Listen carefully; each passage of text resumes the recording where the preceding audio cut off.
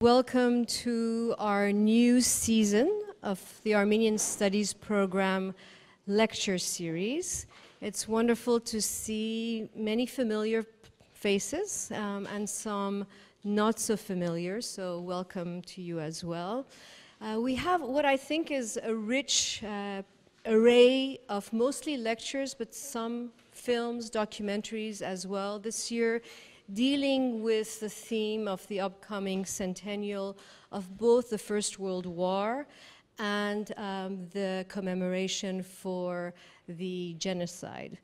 And so I want to acknowledge and thank our generous donors, the Alex and Marie Manoogian Foundation and the Manoogian Simon Foundation, not only for providing us with the kind of financial support that allows us to have these great programs, but really to allow us to invite every year to rejuvenate the Armenian Studies program with new postdocs and graduate student and visiting faculty. So I would like to first begin actually by introducing the new members of our Armenian Studies program this year, beginning with our two new postdoctoral fellows, Ceren Ozgul, who's going to be giving the first talk today, opening our series. Alison Vaka, who's not here, who's in Turkey at the moment, but Alison is a graduate student who just got her PhD at Near Eastern Studies, working not on this modern period. It's always a respite to have somebody work on the medieval world. She works on Anatolia and the Armeno-Arab frontiers with the rise of Islam. Our two new graduate students as well, we have one Tukche Kayal. Could you please get up, Tukche Kayal? Tukche is a student in Near Eastern Studies. Welcome, Tukche. And our second graduate student, Pietro Shakarian, who's in the History Department. Welcome, Pietro, as well. I would also like to mention and also welcome 2 or 3 new members in our governing board, in our executive committee, Gottfried Hagen from Near Eastern Studies. Gottfried, you have to get up too. And in our steering committee, Kathleen Canning, chair of the History Department. Kathleen, thank you for coming. As well as Tamar Boyadjan, who's a new member at MSU, does medieval studies, does comparative work on Armenian, Arabic, and Middle English literature. So welcome, Tamar, as well. I would also like to thank our co-sponsors today for the talk of Ceren Ozgul, the Center for Middle Eastern Studies, as well as the Anthropology Department. Ceren Ozgul, our first postdoc who's going to open our series. I'm very happy that you're here and you accepted our offer. By the way, we have 2 women who are postdocs. It wasn't anything that we planned out consciously, but it tells you something about Armenian studies sort of coming up to the trend. So part of the nationalist story of the establishment of the Turkish Republic is that of the Armenian genocide, carried out during the first 2 decades of the 20th century. Violent acts that reflected the identification of true Turkishness with being a Muslim. One largely overlooked consequence of the genocide was the conversion of many Armenians to Islam. According to Ceren Ozgul, these have remained what she calls hidden Armenians, people whose ancestors were known in the local community despite their external similarity to other Turks. Very interestingly, among many descendants of these Christians, there has been a move to convert back to the religion of their ancestors, in great measure because of pressure from the European Union, which Turkey aspired, at least for a while, to join. I don't know if that's the case right now. But it opened up really the possibility of religious freedom in this form. This deliberate move from membership in the Turkish Muslim majority to one that is a religious minority opens up a fascinating array of questions that Ceren Ozgul explores in her dissertation and will discuss today, including what are the images held by the majority of these hidden Armenians? How does the new demand for a religious choice in a secular state serve to redefine the idea of the Turkish nation? How do the everyday experiences of this minority undergird the legal practices of secularity in the Turkish state? Ceren Ozgul has received both her master's degree and her PhD from the City University of New York, working under the guidance of Talal Asad. She received her bachelor's degree from Boğaziçi University. She has received an array of awards and grants from the Association for the Political and Legal Anthropology Graduate Student Paper Prize for a chapter of her dissertation, as well as a Mellon ACLS dissertation competition fellowship. And now, a Manoogian postdoctoral fellowship. Please join me in welcoming Ceren Ozgul. Hi. So I will be talking about the descendants of the Ottoman Armenians who forcibly converted to Islam during and before genocide. But before that, I just want to thank you, the Armenian Studies program, and also the Department of Anthropology for giving me this great opportunity to be here and to share the results of my research with you. So I want to first draw your attention to the title of the talk. The talk is mainly about the act of conversion. So conversion, genealogical, religious, and legal, so different aspects of conversion, combined with a claim to Armenianness.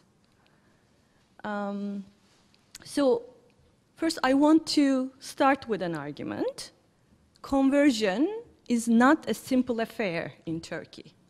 It looks very simple at first sight, especially in the legal realm. If you look at it, it's possible to convert from one religion to another. By this, I mean to change the religion column of one's ID, here, just by petitioning the registrar's office. Although the column noting a person's religion still exists in the Turkish ID cards, its content is to be decided and changed by the bearer after the legal reform in the process of the accession to the EU. So this is an example of Turkish ID cards. It's a male ID card, by the way. If it's blue, it's male. If it's pink, it's female. So it's not only your religion is marked there, but also your gender identity. And if you take a closer look at it, on the back side of it, this is the older version. Now we have the smart IDs, or we are going to have the smart IDs, but it's the same principle. On the back of it, you have a column indicating your religion. So for many people, it's Islam. If you don't declare it, usually the idea was to put Islam there. But now people just can give, like citizens can just submit a petition to the registrar's office to have Christian, Jewish written there, or just leave it blank. So if you look at it from that way, conversion is really simple. You can just, change your religion in the state registrars the moment you want it to be changed. Yet, it's not an easy matter to convert to Armenianness. Particularly, the predicaments of a group of converts tell us that it is not easy at all. So beginning with the early 1990s, many Turkish citizens registered as Muslims in the state records started to claim Armenian descent. They petitioned the mid-level courts of Turkey to register themselves as Christians and to adapt Armenian names. This group of people traced their ancestry to Christian Ottoman Armenians who had adopted Islam to avoid annihilation during the massacres that culminated in the genocide of 1915. Given that the Turkish state refuses to recognize the genocide, the return conversions of Islamized Armenians, of the descendants of the Islamized Armenians, points to the violence that is still largely unmentionable in Turkey. So this is an example of one of the people who converted like 10 years ago, let's say. His name is Miran Pırgiç. He's pretty famous.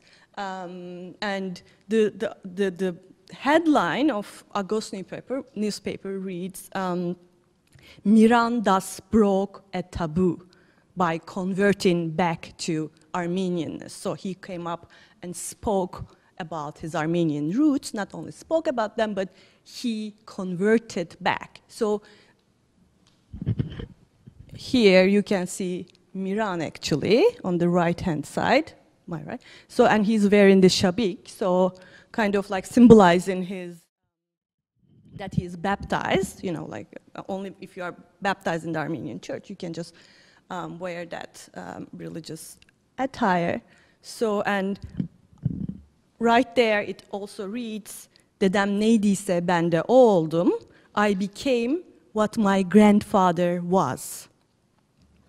So this was a phase I heard a lot, not only from Miran actually, but also from every single male return convert during my research. Women had different explanations for their conversion, so they weren't bringing up their grandfathers so much. I will come to that. The return conversions, thus, are celebrated as culturally interesting facts and as raising awareness about a heretofore little-known group of people, quote-unquote hidden Armenians. I will also discuss how this term is really disturbing for the group of people, like the claim of hiddenness about their existence. They don't really like it. Yet these return conversions are also understood to be highly political, so not only cultural, but also political. They reveal a history that makes the denial of the Armenian genocide harder for the Turkish state. So therefore, he is breaking a taboo of the Armenian genocide and talking about the existence of the Islamized Armenians in Anatolia. Historians and sociologists have established the conditions for the initial conversion of the Ottoman Armenians. Selim Deringil, and also recently in a question of genocide, Suni and Fatma Göçek talked about it extensively. But I'm not going to talk about the historical aspects of these conversions today. What I'm going to focus, and what I am focusing in my research in general, is the question of how different segments of the society and the state in Turkey react to these return conversions, and also how the claims for Armenianness perceived in Turkey, in contemporary Turkey, and what are the reactions of these perceptions by the descendants of the forcibly Islamized Ottoman Armenians. So I'm going to use this like kind of long phrase throughout my talk, because one thing I'm trying to do is to refrain from using hidden Armenians, Muslim Armenians, crypto-Armenians, all the words that we generally use to describe them, but with really not so nice connotations. And I will also talk about that. So the Armenianness of those seeking conversion is something to be proven, not only in the eyes of the Turkish legal authorities, and I will talk about it in a moment, but also in the eyes of the Armenian Patriarchate, the Turkish public, as well as the Armenian minority in Turkey. These recent claims to Armenianness raise several questions. Who is an Armenian? Who decides who is an Armenian? What qualifies these people, these converts, as religious converts, right? And moreover, as return converts. what is the definition of religious conversion in Turkey? So these questions have ambiguous and conflicting answers. When we start to ask these questions, we realize that the definition of Armenianness, legal, religious, ethnic, and genealogical, so that's the title of my talk, are elusive and uncertain. My talk this afternoon tackles these questions of around return convergence from multiple shifting angles. So I aim to offer an ethnographic perspective on the ways in which conversion is defined legally, historically, and politically in Turkey. So instead of presenting a chapter or one article from my research, I choose to combine two main arguments I am making in my broader research that kind of summarize the gist of my research. So the idea of converting back to Armenianness, I argue, one, provide a unique vantage point on the historically fragile separation between religion, ethnicity, and citizenship in Turkey, but not only in Turkey, it also further provides us with questions about the nature of this relationship between, again, religion, ethnicity, and citizenship in modern secular nation states. The way I choose to look at these return conversions is through an analysis of the nature of secular governance of minority differences in plural, because it's religious difference, ethnic difference, linguistic difference I'm talking about here, and the notions through which they are discussed in Turkey: tolerance, justice, legal reform, and of course genocide recognition.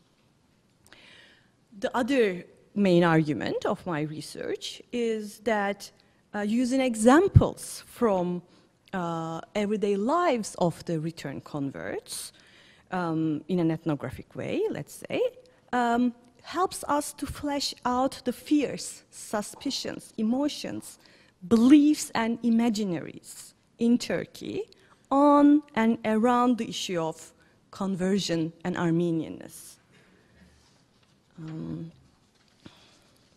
So I will start with the big question of secularism, so the first argument, and try to analyze conversion within the secular practices of the Turkish state.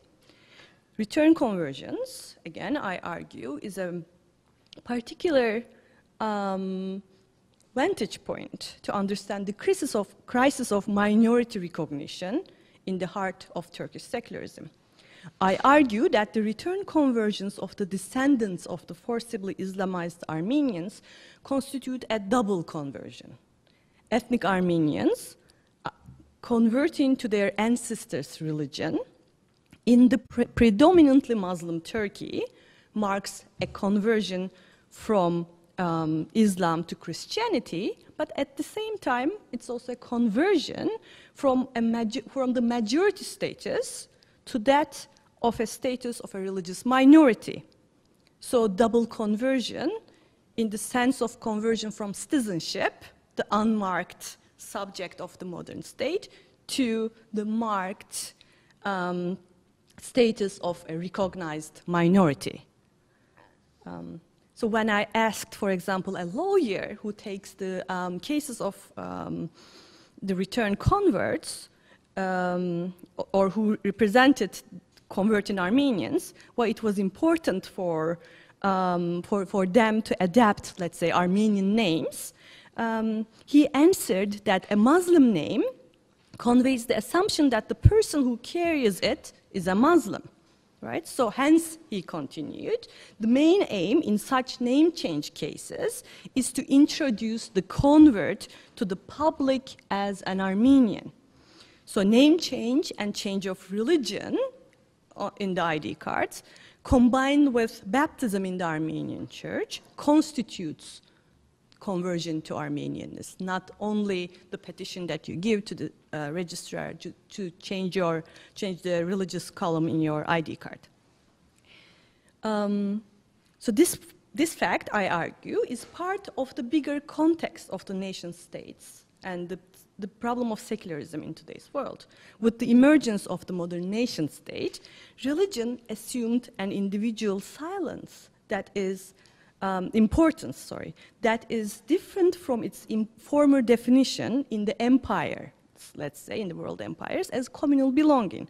This transformation of its meaning resulted in the emergence of the concept of religious minority as citizens with different religious identities compared to the majority, like in a given state. Because of their difference, religious minorities were also granted rights by international agreements and also national constitutions.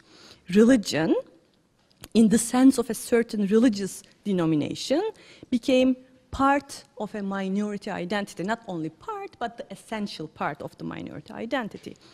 As critical scholars of secularism has powerfully shown, secularism is not a political doctrine separating religious and political from each other, but rather a set of legal and political practices of statecraft.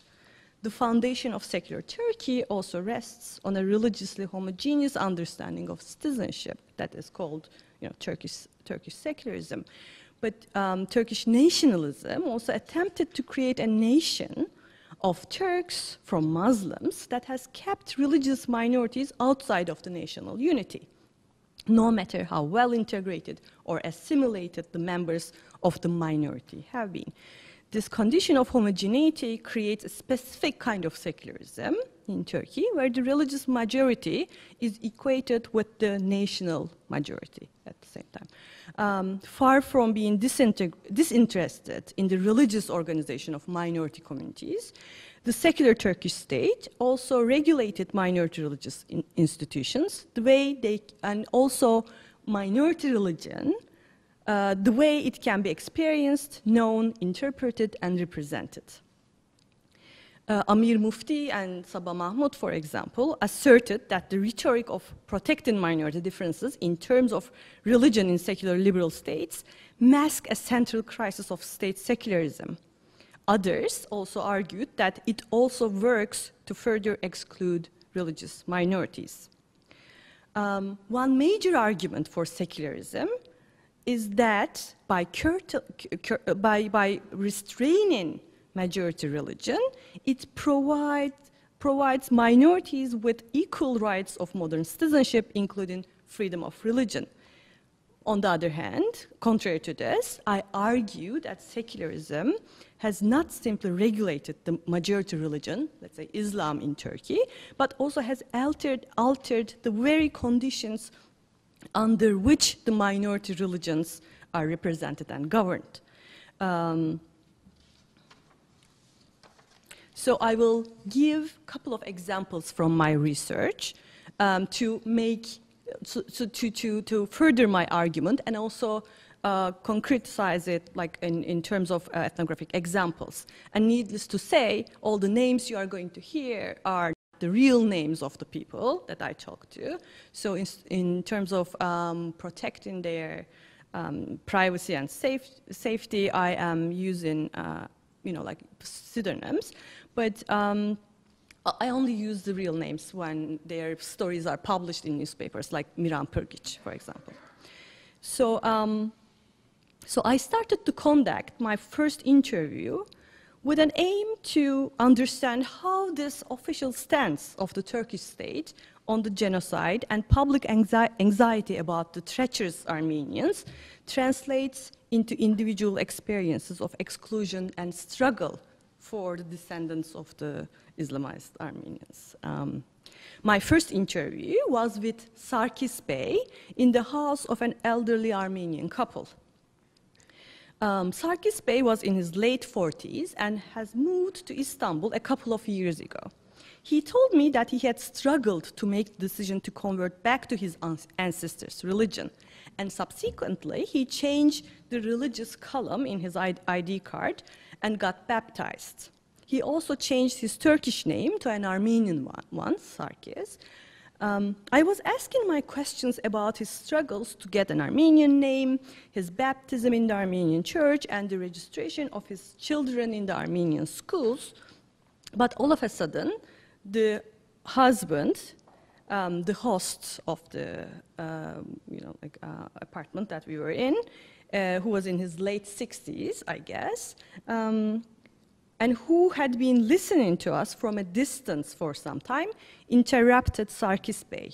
In a markedly angry tone, he stated, quote, "Our surname was Derderyan.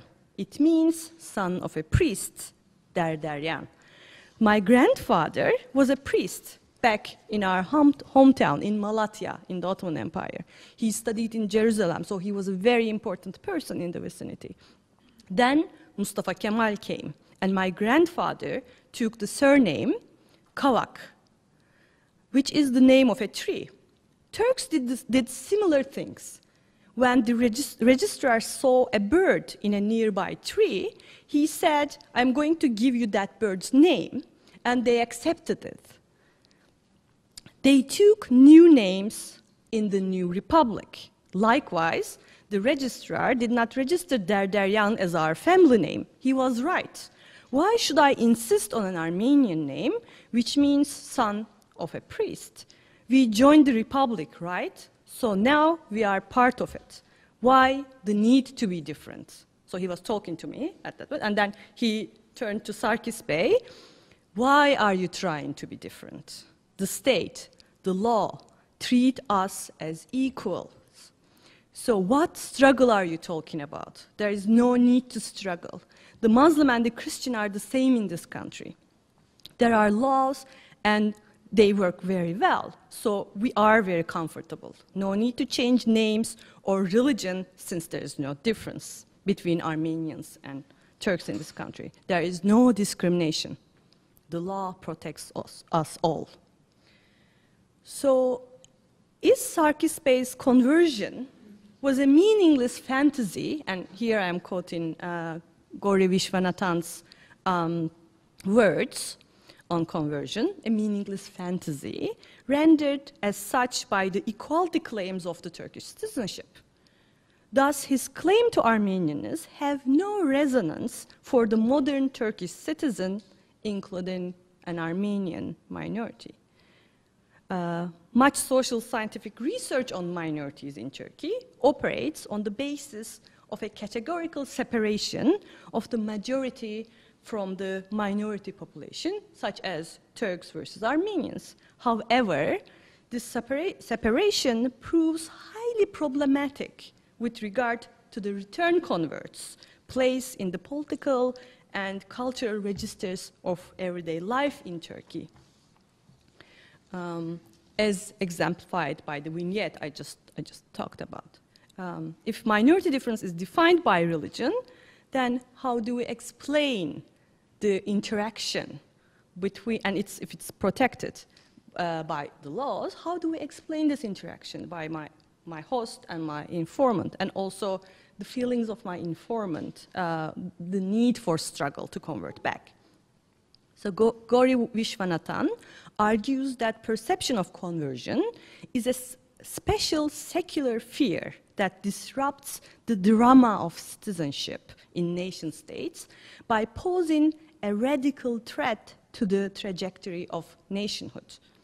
If the most prominent function of secular citizenship is the imposition of fixed, unalterable identities to the formerly distinct populations of inherited from other political regimes, like multi-ethnic, multi-religious empires in a nation state, then, as Vishwanathan argues, and quote, by undoing the concept of fixed, unalterable identities, conversion unsettles the boundaries by which selfhood, citizenship, nationhood, and community are defined. Turkish Kemalist secular nationalism adds to this drama of citizenship by controlling both majority and minority religions with the ID cards, as we already saw, but the practices are not, of course, limited. The controlling practices are, of course, not limited to the religious column in ID cards. as Esra Özürek, for example, explains, in its Turkish manifestation, secularism functions as a statecraft aiming to homogenize and ideologically control the population. Therefore, conversion in Turkey undoes fixed identities such as Muslim, Armenian, but more importantly, it unravels nationalist ideological fixed pairings such as Turkish Muslim and Armenian Christian. In her analysis of the campaign against Christian missionaries and Turkish Christians in Turkey, again, Özürek emphasizes the centrality of these fixed pairings for the Turkish nationalist secularism. And she asks, why is it difficult for Turkish secular nationalists to accept that one can be a Turk and a Christian at the same time?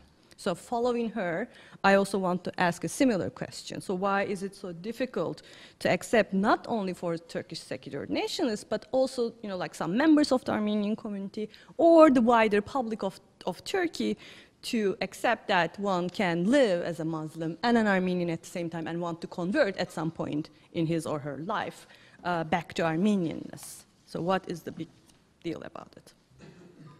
And I will give another example from my research here to further elaborate this point, and give another, basically, aspect, an example, what motivates conversion back to Armenianness.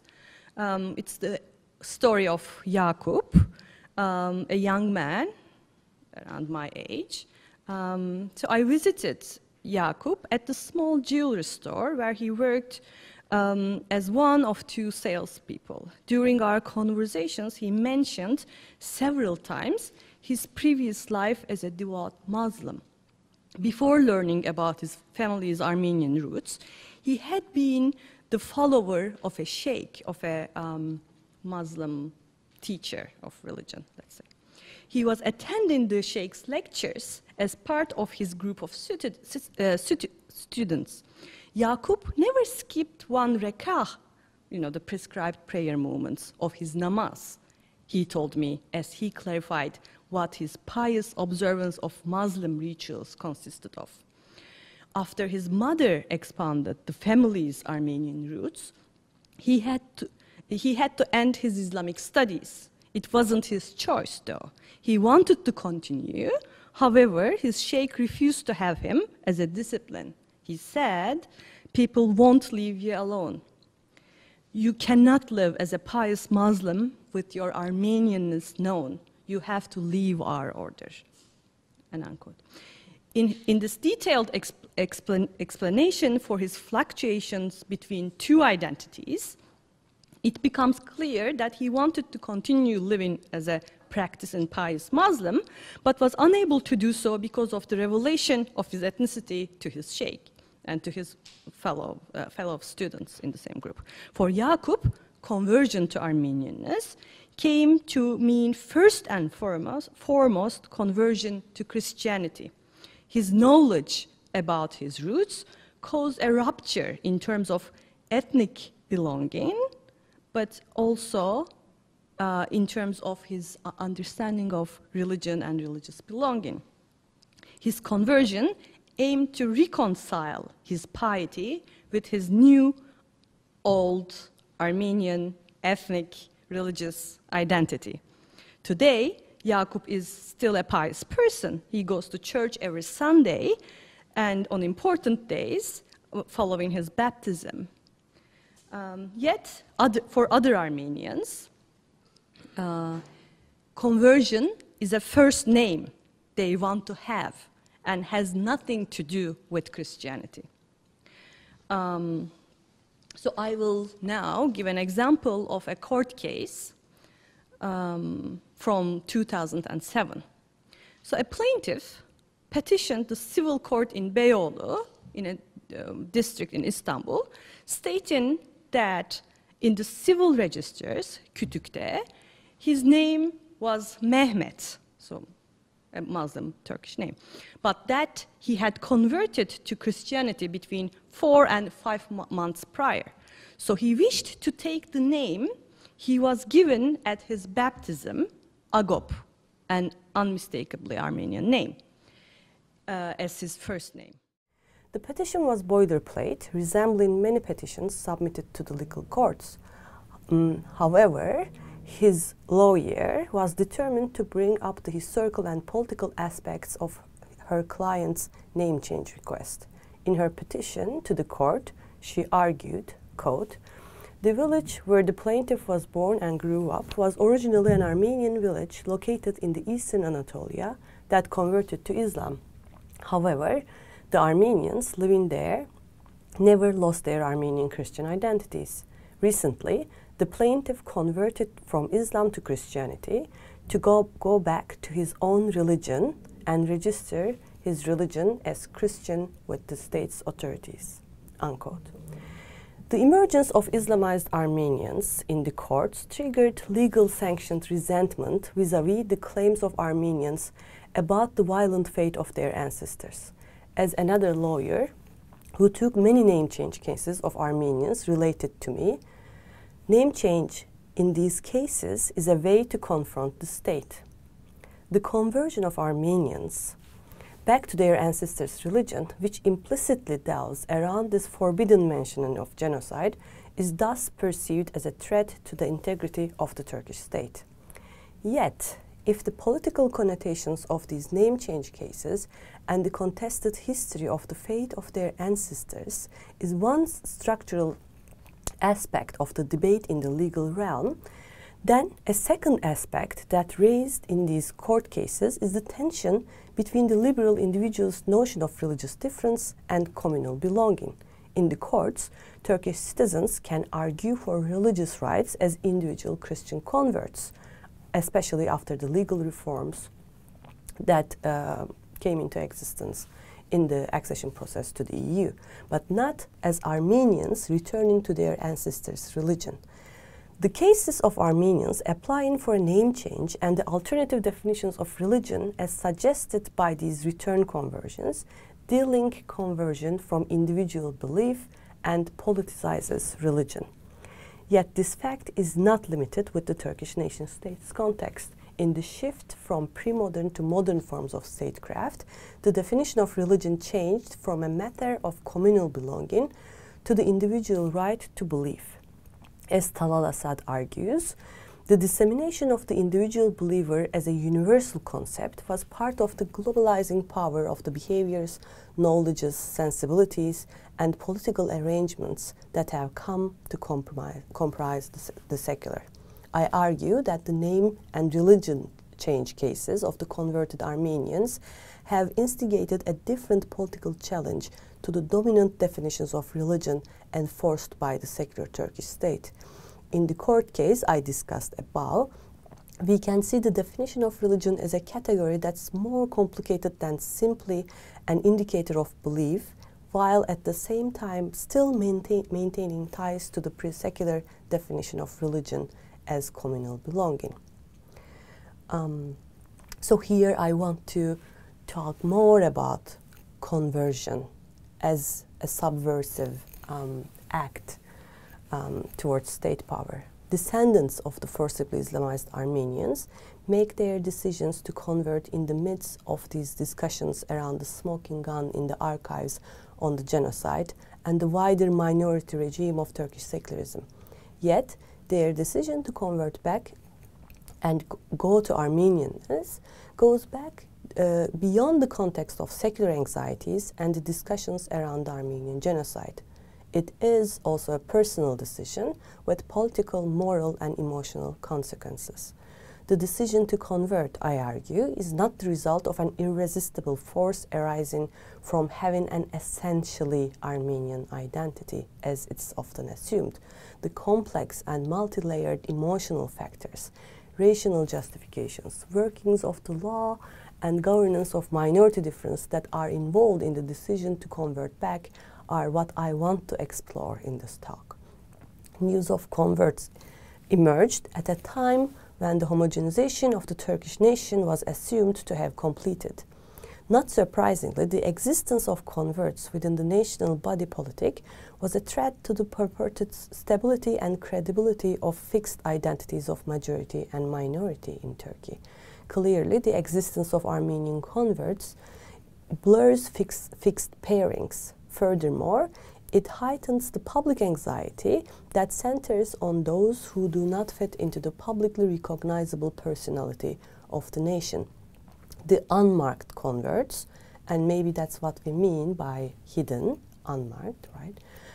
Who supposedly feign to be a part of the Turkish majority, are therefore often accused of working against the interests of the Turkish nation. Converts are often accused of operating in the midst of an assumed homogeneous Turkish nation. Yet the biggest imagined threat comes from the non-Muslims who pose as a Muslim and a Turk, or a Turk who becomes a non-Muslim, for they are, as Mary Douglas argues, matter out of place. They do not conform to the fixed pairings. This condition makes them dirty and dangerous for the national body, capable of the biggest treacheries. The main issue is not that hidden Armenians are in fact Armenians. Rather, they are hiding their origins and thus destabilizing the categories fixed by the nation state. We can trace the examples of deceptiveness of Armenians to the 1980s. In Turkey, Armenian conversions are equated as being hidden and also deceiving the nation. So here I show a newspaper clipping which says, basically, the terrorist who infiltrated into Turkey from the southern border was captured dead. It was identified that he was circumcised. It was conceived that the raid was designed by the leaders of a separatist and destructive Marxist terror organization outside the country and executed with the help of 2 neighboring nations. The clothes of the terrorists were made in France. So as we can see from the text of the news, the illusions revolve around the notion that Armenian converts living as Muslims are the quintessential traitors, accomplices in every attack against Turkey. The most prominent paradox in the life of the return converts I interviewed during my research is the way in which they came to be known as hidden Armenians in Turkey. At first glance, it seems an issue of classification, a group of Muslims whose grandparents were Armenian. This term is one of many terms by which this community is commonly described, others being Muslim Armenians, crypto-Armenians, Islamized Armenians. However, all these terms have significant limitations and problems. My informants expressed resentment against many of these descriptions, especially the crypto and hidden denominations, for masking hatred and suspicion against individuals with Armenian roots who lived as Muslims. The term hidden Armenian, according to their accounts, is a highly problematic term, suggesting that they are cowards or traitors who have, in their own terms, something to hide. Hiding is a category that overrides other possible definitions for the forcefully Islamized Armenians in Turkey today.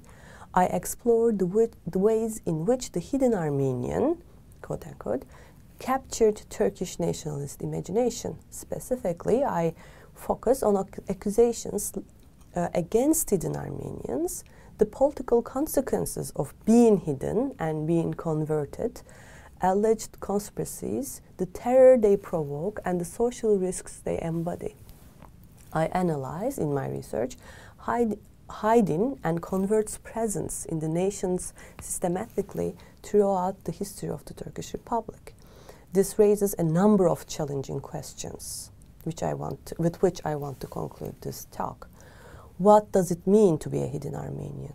How does this condition of being hidden, quote-unquote, manifest itself? What types of dangers does hiding evoke in the national imaginary? Who decides the parameters of hiding?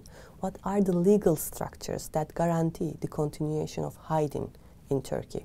So instead of concluding remarks, I want to ask again, who are the descendants of the forcibly Islamized Armenians? Historical evidence shows that conversion is a vital strategy for survival in the face of mass violence.